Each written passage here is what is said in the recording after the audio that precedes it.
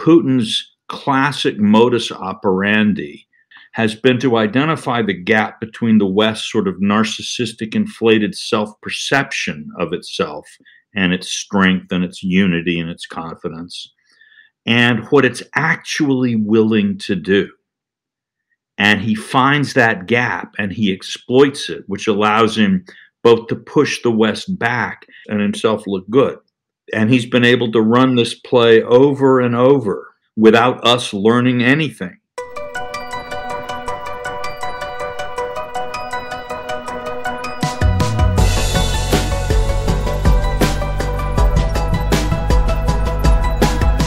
In these conversations, we've talked a lot about tensions on the Russia-Ukraine border. But what we haven't talked about is whether Vladimir Putin is actually trying to reassemble the former Soviet Union.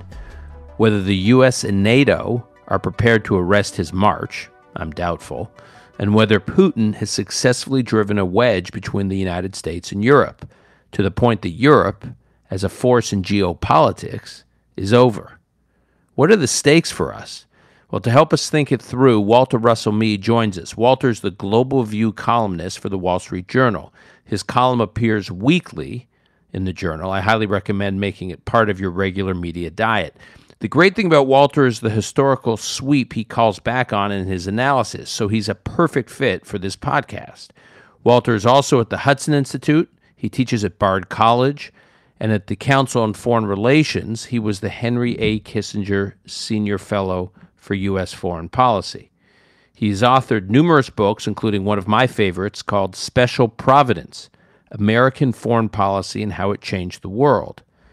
Is Russia heading back to the USSR? This is Call Me Back. And I am pleased to welcome my friend Walter Russell Mead of the Wall Street Journal to the conversation. Walter, thanks for joining. It's great to be here, Dan. Walter, I want to begin by quoting from one of your recent Wall Street Journal columns. You wrote, "Mr. Putin is having a great crisis so far and seems to have little to fear. His successes in Belarus and Kazakhstan have thoroughly cowed domestic opposition. The run-up in energy prices gives him a cash cushion. The crisis has again put Russia at the center of world politics, demonstrated Western weakness, terrified Ukraine, and highlighted Mr. Putin's mastery of the Game of Thrones," close quote. So if what you write here, Walter, is accurate, then Putin has already won. Like, why go any further? Or do you believe Putin is bent on going to war against Ukraine, that everything else right now, the talks in Geneva this week, further talks in Vienna, are just, diplomatic jawboning on the path to what both sides, the West and Putin, know is inevitable? I think we have to start, Dan, with just the realization, the honesty to acknowledge that basically since 2008, Putin has been repeatedly rolling the West with a much weaker hand. He invaded Georgia. George W. Bush was sort of flabbergasted, and essentially the responses were minimal and clearly insufficient. He annexed Ukraine, attacked the Donbass in 2014. Again, a lot of huffing and puffing and sanctions, and the Europeans and the Americans congratulated themselves on their unity and so on. But he kept Crimea, didn't retreat in the Donbass, and moved on. So he's, this works for him, and he's doing it again, and it's working again. That's where we have to start. And do you think war with Ukraine is inevitable? I think I think it's entirely now up to President Putin, Vladimir Putin. If he thinks it's advantageous to him to attack Ukraine again, he'll do it. If he doesn't, he won't. But he's made it absolutely clear that the West has no ability to stop him from doing it. There are a lot of scenarios that you can see, ranging. He could try to establish a land bridge from Russia to Crimea. There have been some problems with the Ukrainians cutting off the water supply into Crimea. He could make that impossible, reduce the costs of keeping Crimea. his probably maximum objectives at this point would be to annex or occupy Ukraine east of the Dnieper and maybe the Black Sea coast, Odessa, land corridor to Transnistria, the part of Moldova, which is essentially under Russian control at this point already.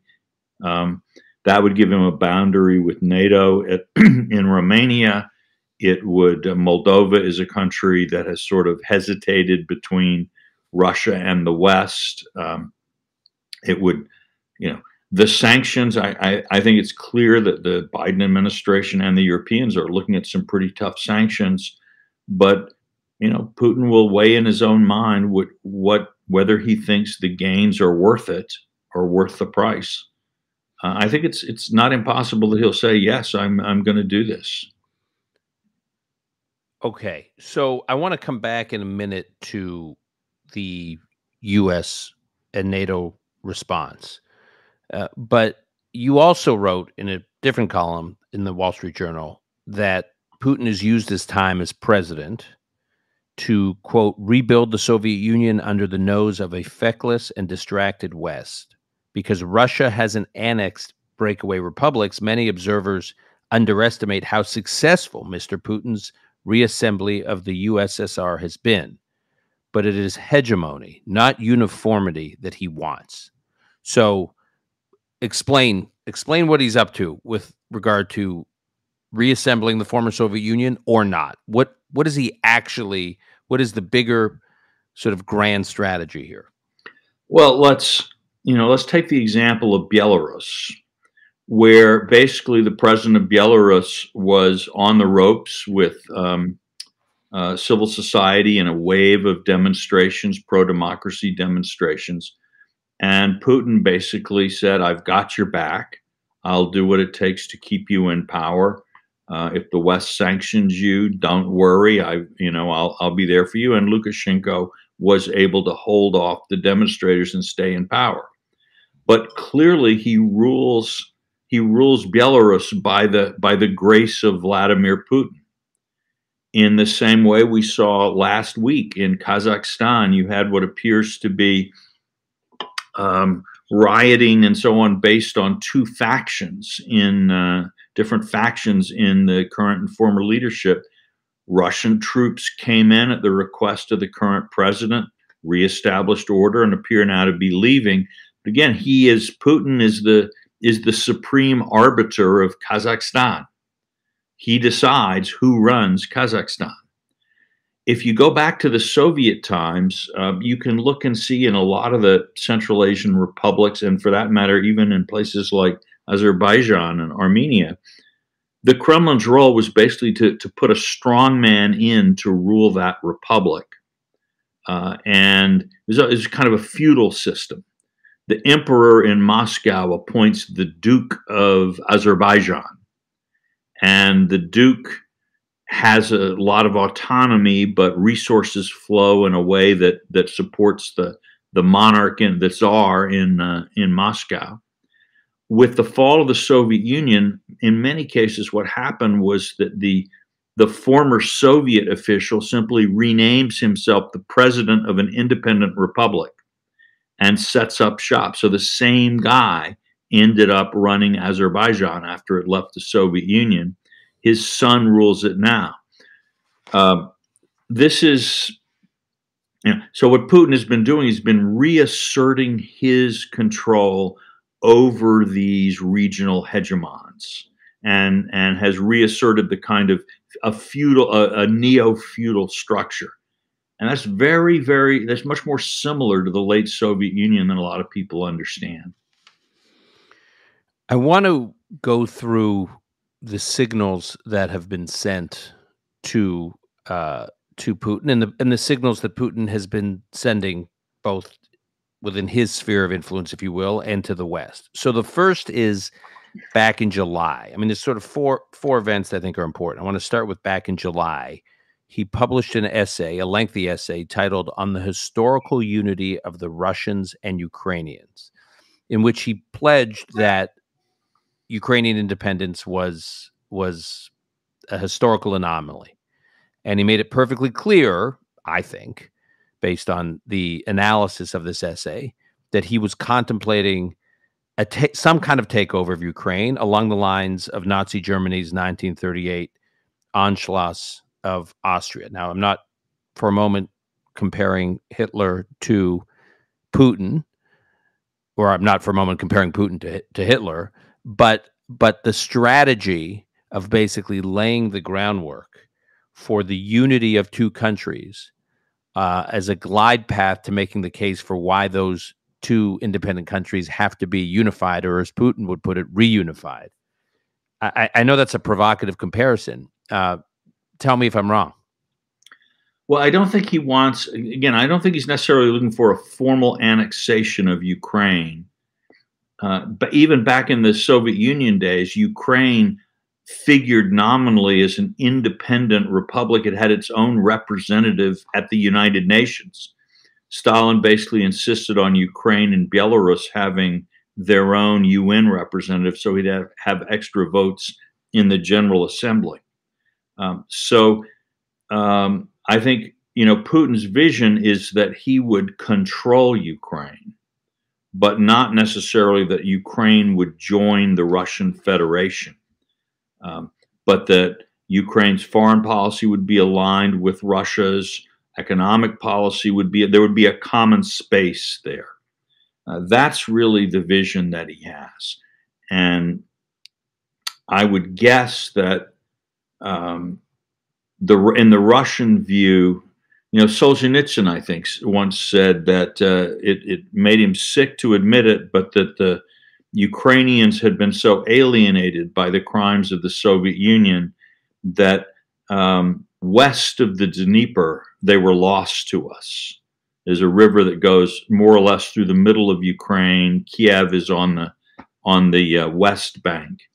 And on the western part of Ukraine, maybe that's lost. But to the east, even Solzhenitsyn saw this as somehow being part of the Russian space.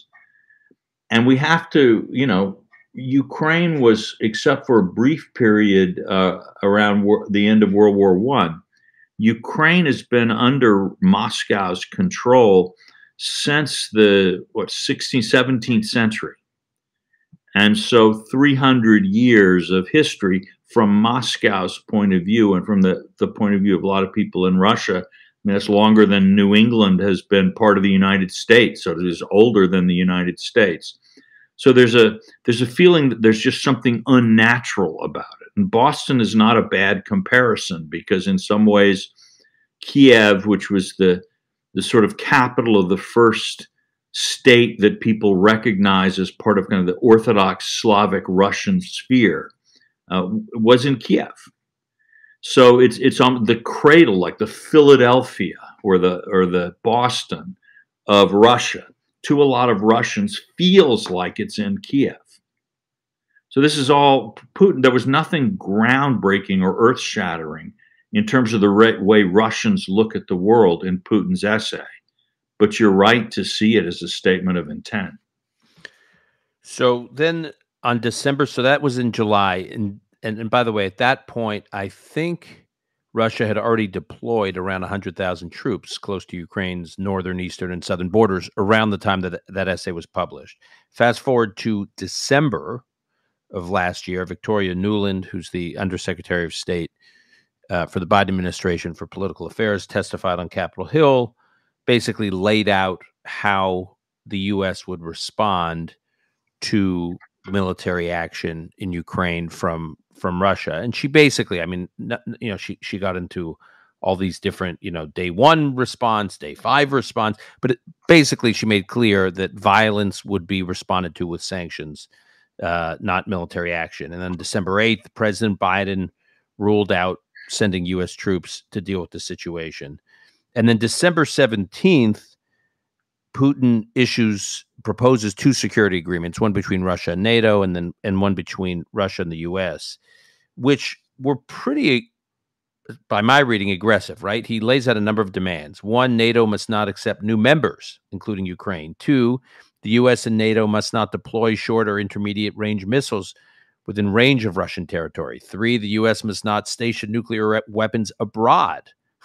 4, NATO must not deploy forces or arms to member states that joined after the so-called Founding Act, which was 1997. And this would include all former Warsaw Pact states, such as Poland, and obviously such as the former Soviet Baltic states. 5, NATO must not conduct military exercises above the brigade level, so above 3,000 to 5,000 troops, and by the way, within an agreed upon buffer zone. And then 6, the U.S. must agree not to cooperate militarily with post-Soviet countries. So here he's being very provocative and aggressive. Russia is. The State Department basically says we won't respond with military force. We'll respond with sanctions. Now, those sanctions could be tough, and we can get to those. Then Biden says the U.S. will not deploy U.S. troops, not saying deploying is a good idea or a bad idea, but he makes clear that that threat is being taken off the table. And then Putin issues what some pretty, like I said, some pretty aggressive demands that, if implemented, I don't think they will be. If met, if agreed upon, it would be sort of like a recreation of the Yalta Agreement of post World War II. How would you evaluate these statements made by U.S. administration officials, and then and the signal they sent to Putin, and then we'll get to these demands he's making? Well, I think sadly, the responses from U.S. officials reflected reality in the United States. I would say at the moment there is virtually zero appetite in the United States for fighting a war with Russia in Ukraine. I don't think you could get an authorization to use military force in Ukraine through Congress. And I suspect that if you tried to do that, you would have a lot of Republicans as well as a lot of Democrats against it. I think what we have to kind of do is step back. Putin has realized the weakness of the United States and of the Western alliance. He understands that the United States is deeply divided internally. There's, the Biden administration is politically weak. There's not a real common vision in the United States, a bipartisan vision about what our foreign policy should be or what our policy vis-a-vis Ukraine should be.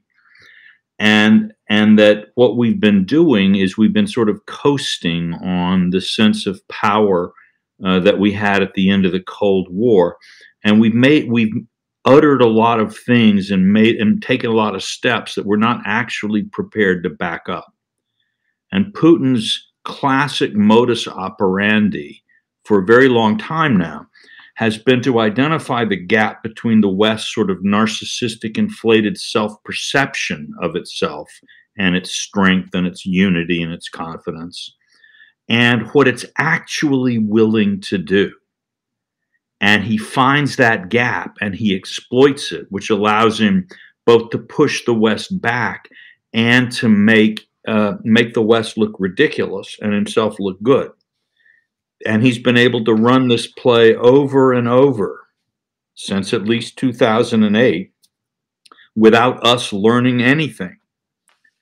Each time the cost of our inability to counter him increases. But as far as he's concerned, it's just, there's no reason not to keep running this play. And again, he started off small and cautiously in Georgia. His invasion of Georgia came, as the Bush administration was low in the polls, and it was at the height of the financial crisis in 2008, the surge in Iraq, and it was a very sort of small territorial advancement. But since then, he has steadily increased the scale of his challenge.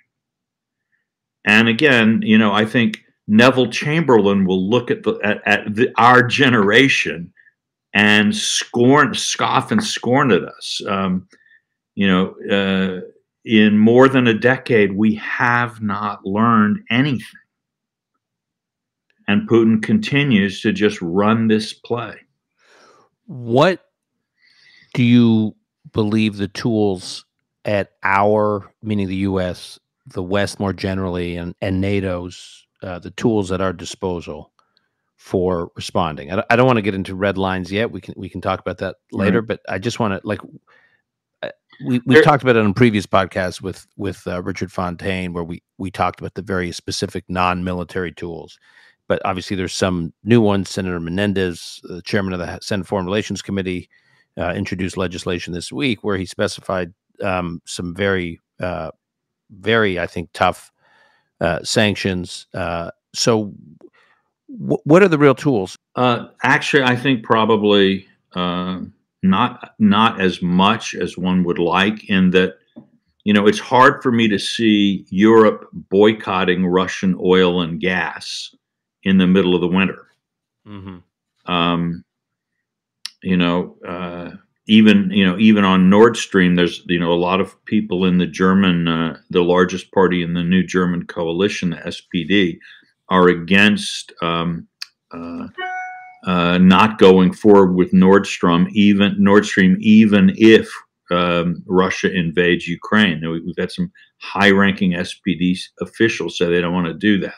Yeah, can you just explain for our listeners what Nord Stream is? I mean, it's in the news, but It's right. It's a pipeline that basically would pump gas from Russia to directly into Germany, skipping past Ukraine and other bordering countries. So that and the U.S. has opposed this because it would reduce Ukraine's leverage. Ukraine had a certain amount of leverage over Russia because it could threaten to interrupt supplies through pipelines that passed through Ukrainian territory. It also got some revenue from the transit fees associated with those pipelines. But at the same time, it also would increase Europe's long-term gas energy dependency on Russia. So, I mean, and the Biden administration for now has sworn off efforts to sanction and all but shut down Nord Stream 2, right? Well, it has in its view basically for the sanctions essentially would be on Germany, not on Russia, because Germany wants the pipeline. And so, do you sanction your most important European partner over something that's likely to happen at this point almost regardless? That was the decision they were looking at. I'm not sure they made the right decision there. That's a different question. But this is the real point about all of these magnificent sanctions that you hear this much about. The U.S. has hardly any trade with Russia. Europe has a lot of trade with Russia. Essentially, the sanctions punish Europe. Economic sanctions against Russia fall disproportionately heavily on Europe compared to the U.S. And what that means, and the energy is obviously a big part of it, but not the only part. So again, from Putin's point of view, the sanctions actually will deepen the transatlantic rift. His game here, he wants to break up the Atlantic Alliance and break up the EU into quarreling factions. And from his point of view, in the first place, oil and gas are unlikely to be excluded for long from Europe just because Europe needs it. Then he's got China, which appears to be more than willing to support his play against the United States. So he sees, a certain, and he can look at countries like Iran and North Korea that have been under far more stringent sanctions for a very long period of time without their regimes falling, or for that matter, Cuba with the U.S. embargo. I think he does not think that we can accomplish with sanctions what we would like to think we can accomplish with sanctions. Yeah, I mean, European Union, to your point, its dependence on Russian natural gas accounted for something like 40, just north of 40% of the EU's total gas imports in 2020. Yeah. So it's extraordinary. So in light of that, obviously our ability to keep the Western alliance united in this standoff is limited. Right. And I'm looking at events and wondering, is Europe's role as a major force in geopolitics on behalf of the West and united with the West over? Has Putin effectively either driven a wedge between Europe and the U.S. or at least revealed these cracks that he's exploiting? But one way or the other is the net out that you know, to be a little glib, that Europe just doesn't matter anymore, in at least in terms of helping to advance U.S. security interests globally. Well, Europe is not prepared to sacrifice its own vital economic interests for the sake of a U.S. agenda. One could put it that way. And it's probably useful to make it a little bit less ideological here. You know, it's interesting in some ways that Europe has moved toward U.S. positions on China, at least to some degree in the last couple of years, even as the European inability to respond effectively to Russia becomes clearer.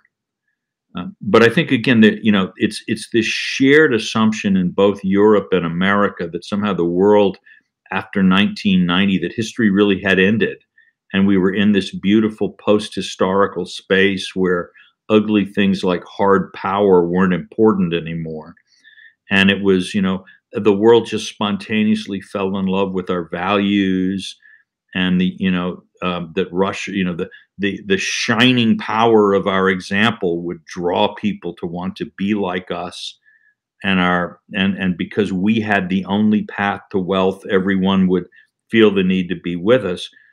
That all turned out not to be true. And so not only European but American foreign policy has been based on fundamentally false ideas for 30 years. And Putin has read, and I think Xi Jinping in his way have read the world more accurately than we have. Not in terms of ideals, or I'm not saying that they are better morally than we are, et cetera, but they've had a keener sense of geopolitical realities, and as a result, they are just tripping us up right and left.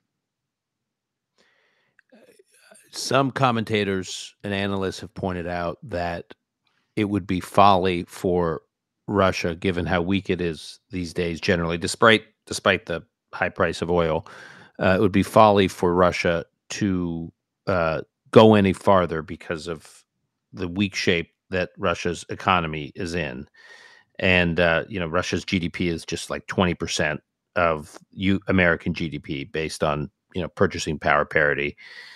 But, if you consider the size of some of the aggressor states during World War II, or at the outbreak of World War II, Angus Maddison, who the British economic historian, estimated that the Soviet Union's GDP then, the outbreak of World War II, was about half that of the U.S. Germany's was about 40+% of the U.S. Japan's was close to 25%. Italy's was under 20% of U.S. GDP.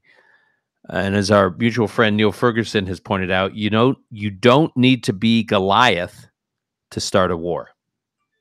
Right.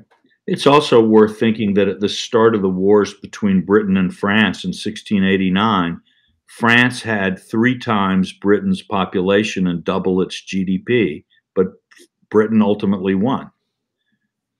Britain had 5% of India's GDP, but the Indians didn't establish the Indian Raj in Britain.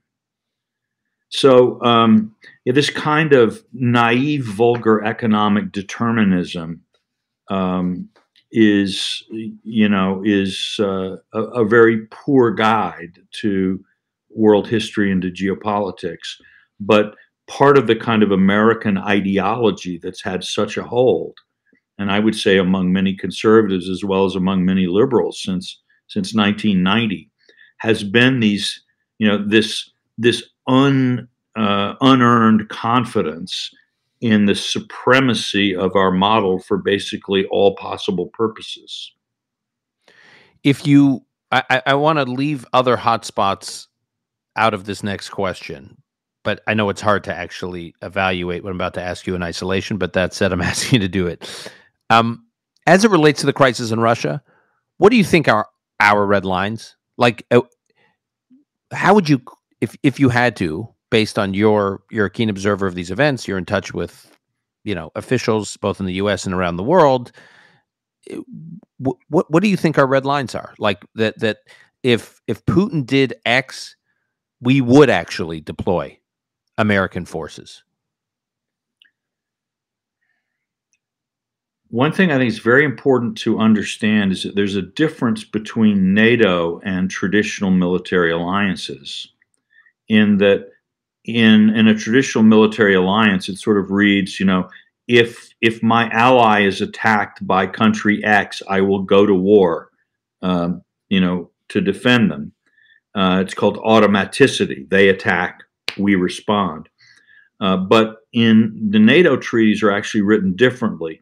What we're committed to do is to consult our constitutional processes if a NATO ally is attacked and invokes Article 5. And that was put in there in the original treaty because the Senate would refuse to ratify a treaty which took away from Congress the final power of declaring war. So, in fact, the president would have to go to Congress for authorization if we were attacked, which means to say ultimately, which is true really of any treaty, but maybe more clearly here, it's a political document, the NATO treaty. And one of the big issues in the early years of NATO was whether, in fact, the United States would honor this treaty, and that was why American forces were were on the front lines of the treaty and in West Berlin. Why it was so important that the idea was if the Russians attacked, the Soviets attacked, they would have killed American troops at the point at which this was being debated in the United States, the tripwire. And so I think there's always been this idea that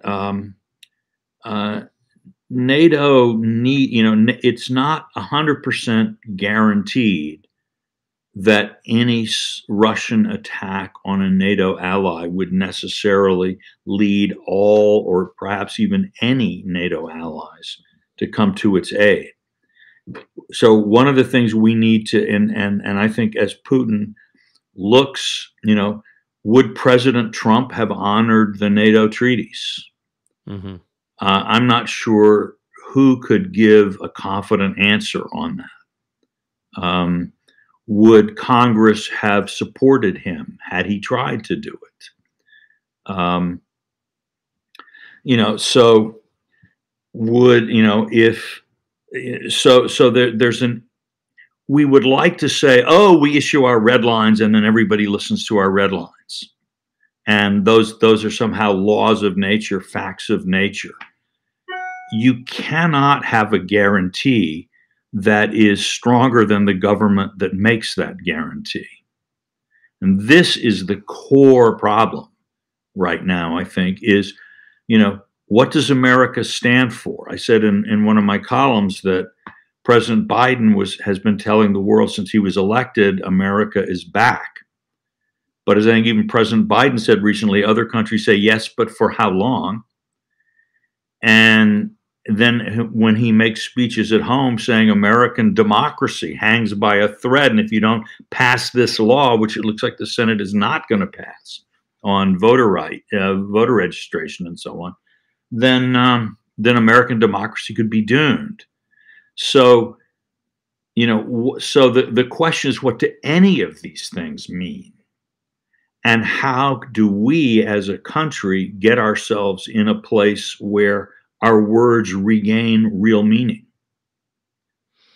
Well, if the U.S., I look at all the threats that have been made from the administration, either explicitly or implicitly, and like my back of the envelope is the ones that the administration would seriously consider doing in response to violence is possibly canceling Nord Stream 2, assuming it doesn't blow up U.S. relations with Europe, sanctioning Russian sovereign debt on the secondary market, sanctioning state-owned banks, Russian state-owned banks, restricting ruble-dollar currency conversions, restricting imports of commodities, Russian commodities, and then, I think among the most aggressive is barring Russia from the SWIFT system, the dominant system Right. for cross-border payments between banks.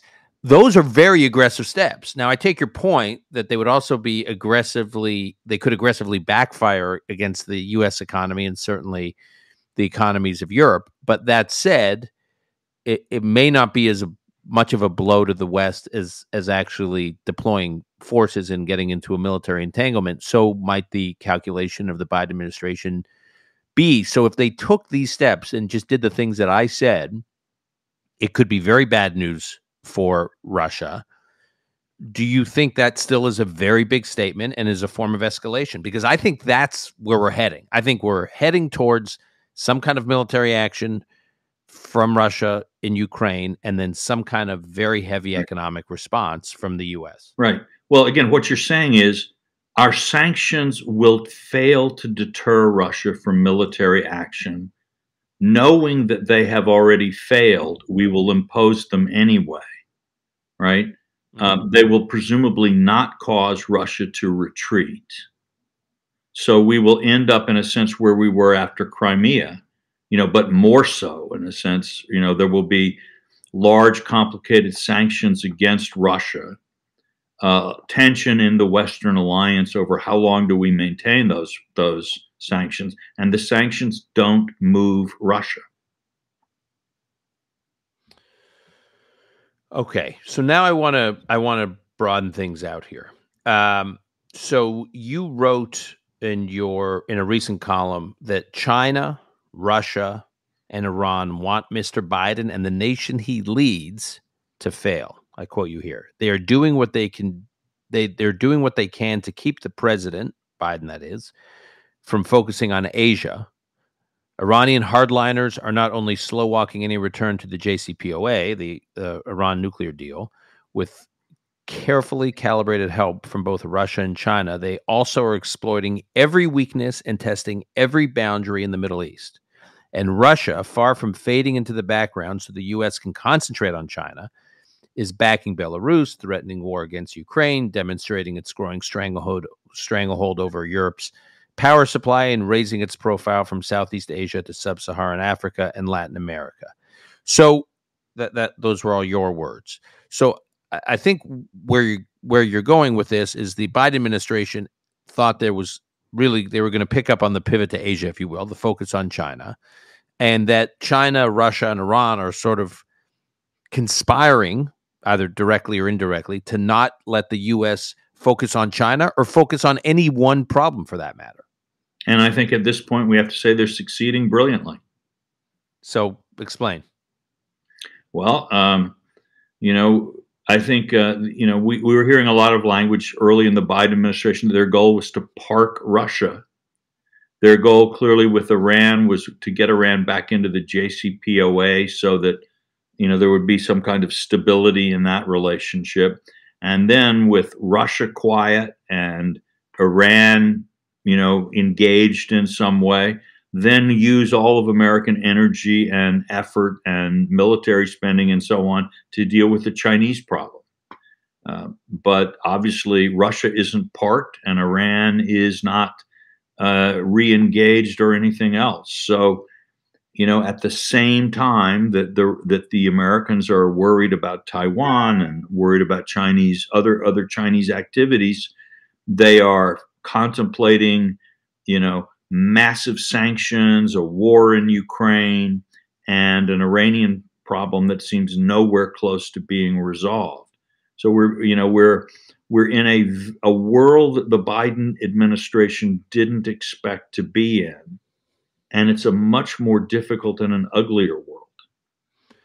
You also, so you've talked about how we're completely underestimating what deepening Chinese Russian detente or outright cooperation means for the U.S. We're just not focusing on it at all. Well, I think the problem comes down in some ways to both Russia and China believe that liberal ideology is an existential threat to their regimes and their power. And so that Uh, Whatever, so they're sort of forced by their reading of what liberal ideology is about, um, to engage in full-blown ideological conflict with us.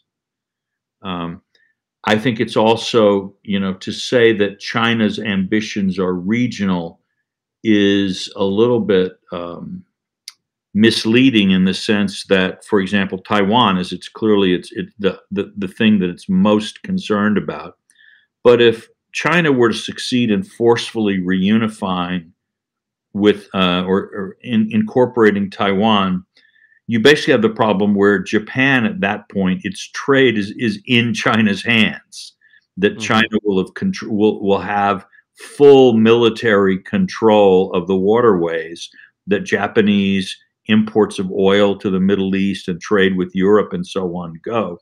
And so Japan at that point would more or less have no choice but to find some kind of accommodation with China. What that does in terms of the balance of power in the Pacific Ocean, the U.S. position, is something that we have, been fighting against for hundreds of years. A single power dominating the Pacific. That is not simply a region. You can't think of that as a regional hegemony or a simple local readjustment in the balance of power. And you put the Japanese economy and technological capability, and of course South Korea, it would have no choice but to sort of integrate with that. It's hard for me to see either India or Australia, looking under those circumstances, to do anything other than make what peace they can with the reality that's around them. So, these are not insignificant stakes. A couple questions in closing. One, where does the withdrawal from Afghanistan, the shall we say, charitably incompetent withdrawal from Afghanistan in August, fit into all these fast-moving geopolitical events we're observing? Well, I think that with the combination of the Afghan shock and, say, a Russian conquest of large chunks of Ukraine, the impact on American prestige would be colossal. And people would see a pattern. A lot of our allies would feel the time has come to hedge and to balance. I think particularly in the Middle East, you would see real shifts taking place, very surprising shifts, maybe in some cases. I think we're, that doesn't mean that there aren't things we could do at that point, but we are,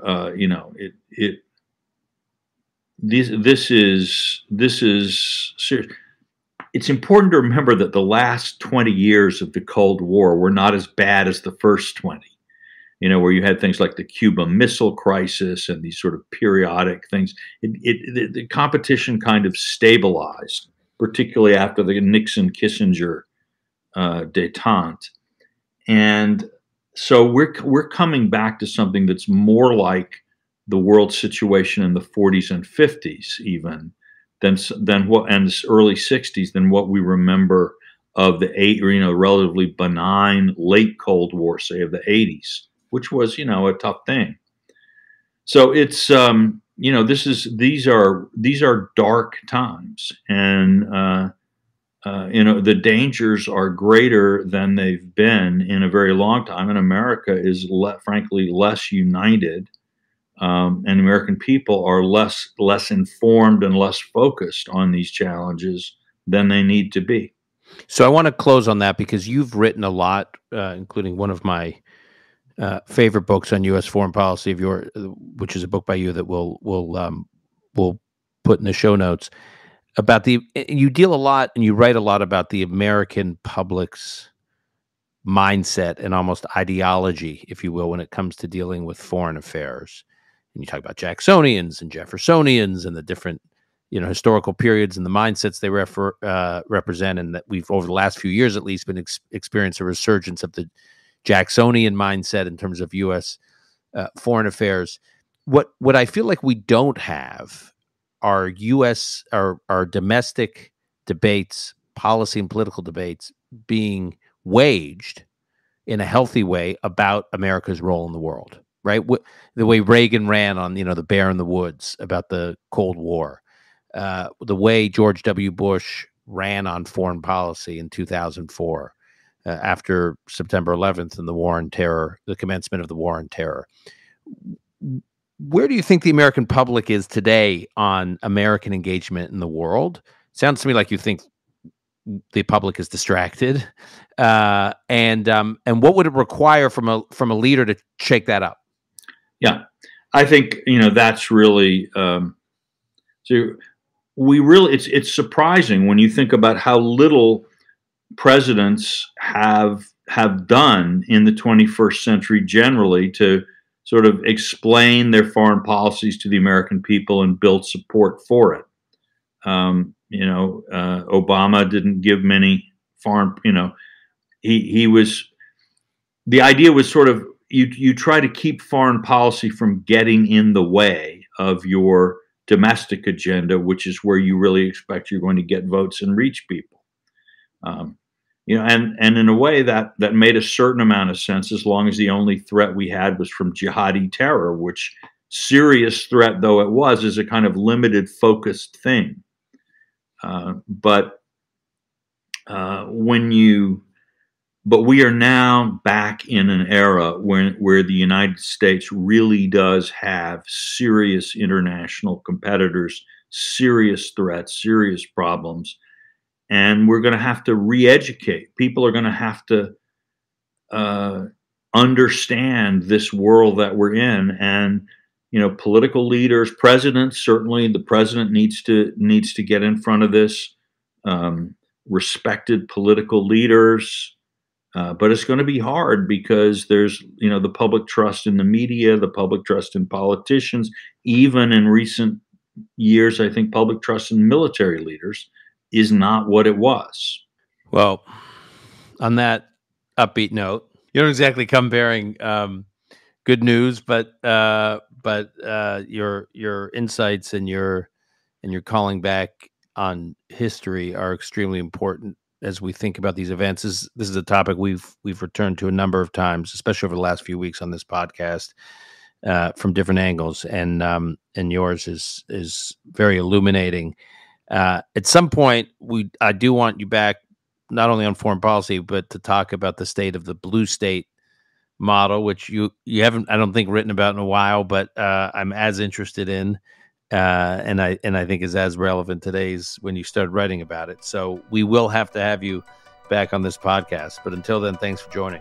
Great. Good to be here, Dan.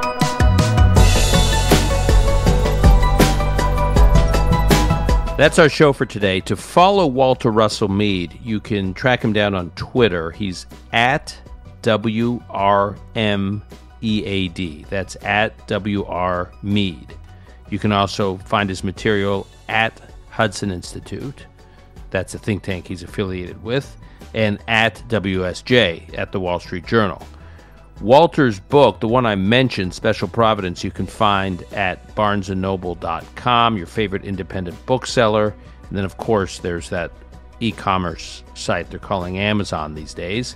And he's got a new book in the works that should be coming out soon called The Ark of a Covenant, the United States, Israel, and the Future of the Jewish People, some of which I have read. I would pre-order it as soon as you can. It's terrific and very important book. And then he's working on another book, but that's another topic for another day. Call Me Back is produced by Alon Benatar. Until next time, I'm your host, Dan Senor.